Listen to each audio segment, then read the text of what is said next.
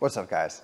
I'm Eric from Wheelbase Designs, and today I wanted to do something different, have a little bit of fun, and take you through my new 3D printer, the Qidi Q1 Pro. So I am not by any means an expert on 3D printers, and I would definitely not take exclusively my advice on whether you should go buy this product or not. I'm merely giving you my opinion as somebody that owns a lot of machines and a lot of very industrial machines. And what my experience is setting up and using this printer for about 2 weeks now.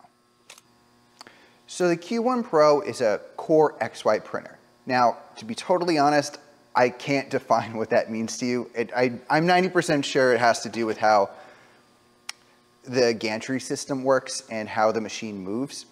But again, I am not the best person to consult on stuff like that. What I can speak about is the print quality, the setup, how I receive the package, how the printer looks, and what it feels like to use.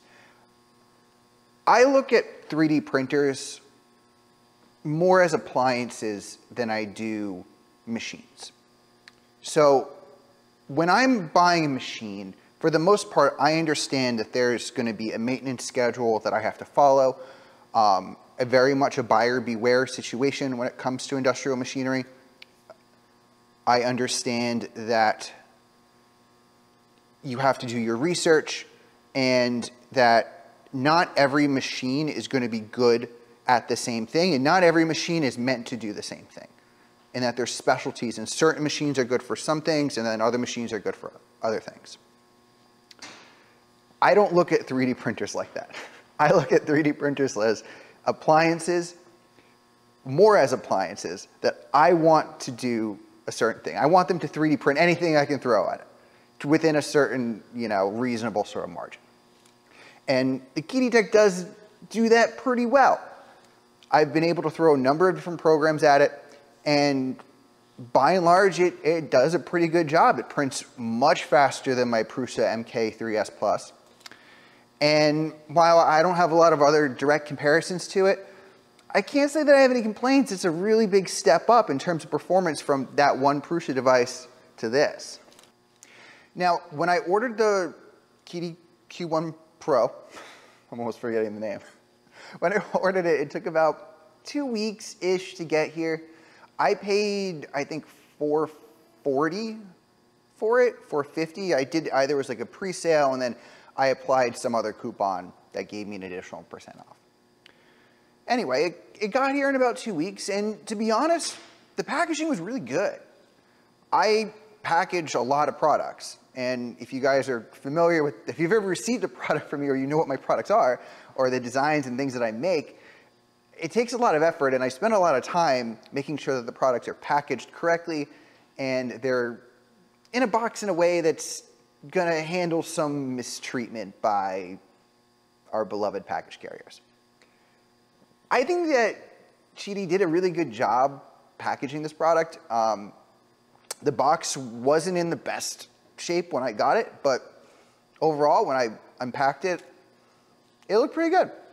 It had some pretty dense white packaging foam. I'm not sure exactly what that type of foam is, to be totally honest. I should know. But it had this really dense white foam around it. It had plastic corners. It had, I believe it was plastic wrapped around it. There's not much else that I think that Qidi could have done to package the product better.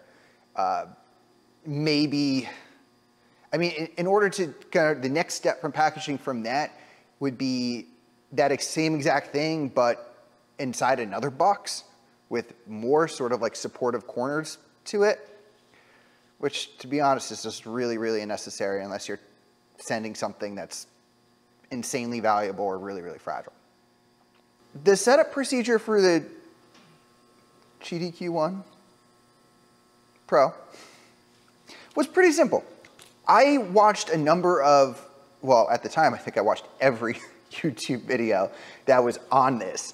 And basically everyone kind of had the same experience from what I saw. The setup was pretty quick and easy. The one confusing part that I found, and that I don't remember whose video I saw on it, but if you follow the setup instructions as per on the machine, now the machine does have this like nice little touch screen right over here. And again, if you want specifics on that, I'll link some videos in the description that I found really useful. The instructions that are listed on the touch screen, it would make sense that you kind of do them in order, but in reality, you actually kind of want to do them out of order. You want to do the plate calibration first, then you want to do the auto bed leveling, and then you want to do the input shaping. Each one of those took about 5 to 15 minutes. I think the input shaping took the longest. I've never done input shaping before.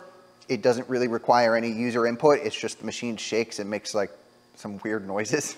I was not expecting the weird noises, so that was a little weird, but it was fine. It did what it needed to do, and it's shaped now, I suppose.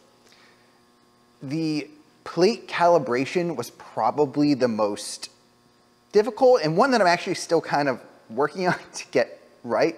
The plate calibration consists of 3 nuts that are underneath this platform here.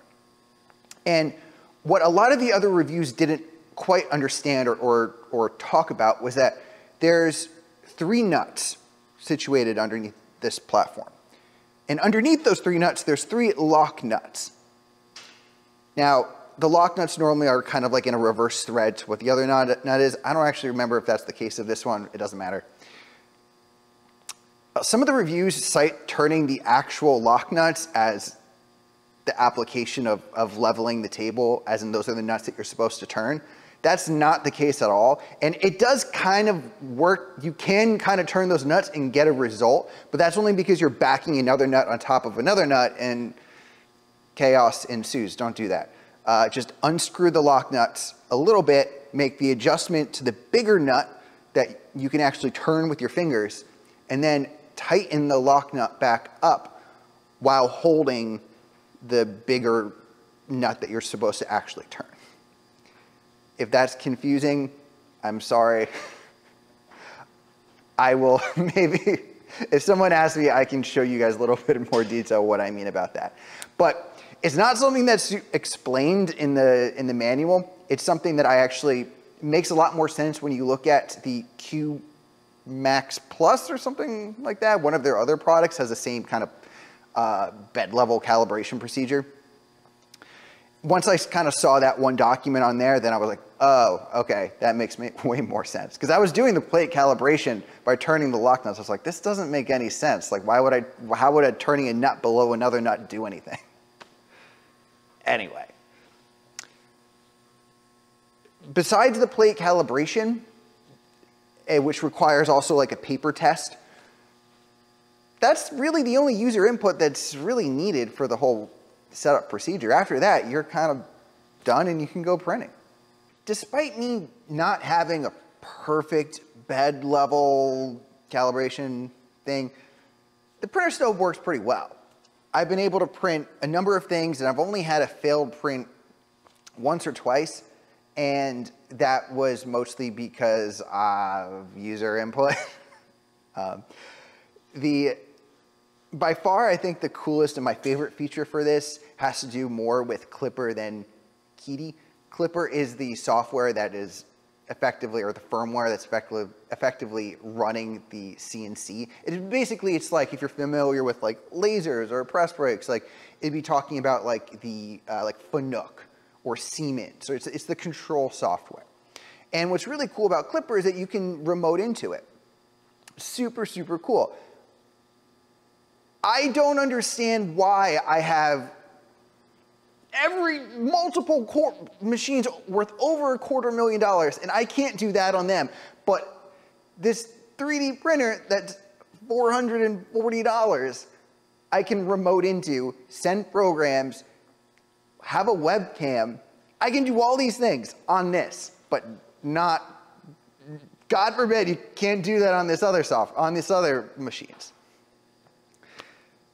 I digress. But it's really, really cool, and I think that's a really great feature. I know any piece of software or any machine or 3D printer that's running Clipper would be able to do that. But regardless, I think it's really cool, and it's probably worth mentioning because I couldn't do that on my Prusa. Now, there's a lot of features on this printer, and I'm not going to go over all of them. I've not used a lot of them, but I can kind of list them out for you if you guys are interested. There's a nozzle cleaner, which is super, super cool. I have two high-powered industrial lasers. One has a nozzle cleaner, the other one doesn't. Which one do you think I like more? It's the one with the nozzle cleaner. It saves a lot of time, and it's just one less variable that you don't have to worry.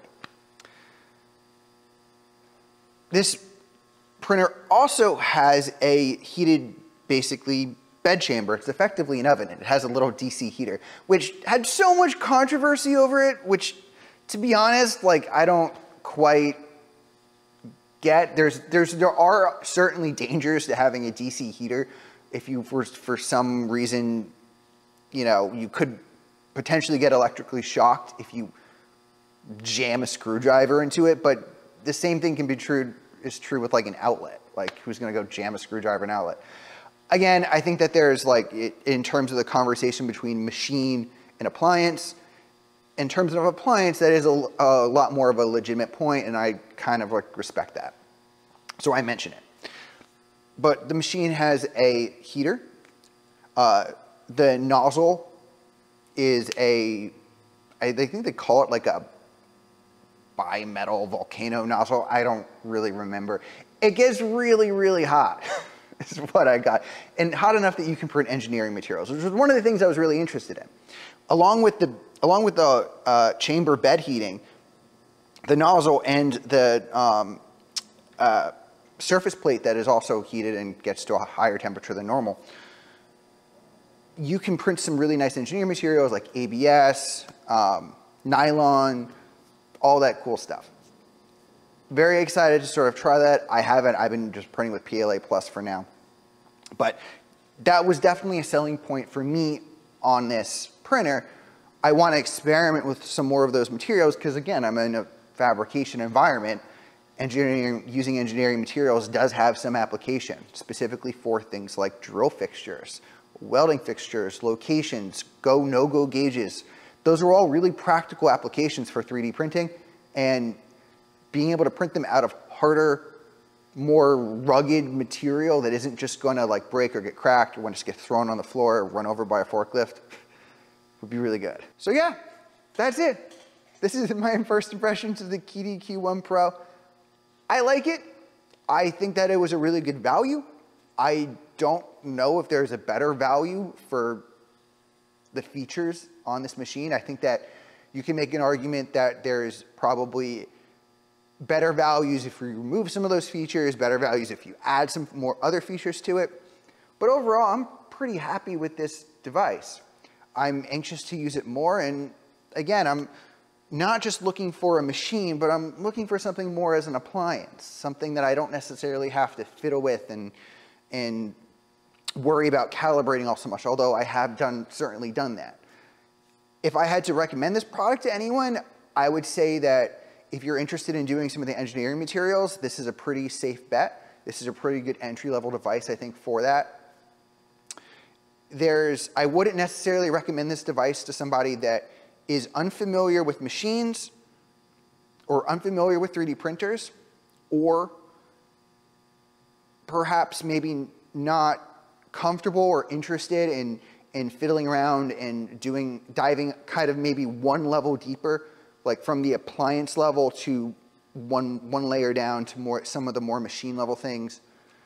It is a Chinese machine. I think the documentation for a Chinese machine is pretty good. The Qidi Tech forum or the Qidi Tech subreddit seems like a really good resource for a lot of information on it. But it's still a Chinese machine.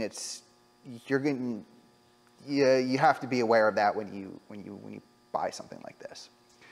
But if you're okay doing those things and you don't mind sort of digging through Reddit posts or Googling problems, or why doesn't something work a certain way, or why does the Qidi the Qidi software do this. That's what you do. I hope that you guys found this out at least a little bit useful. This is the first time I'm ever sort of giving a first impressions on a product like this, or any product for that matter.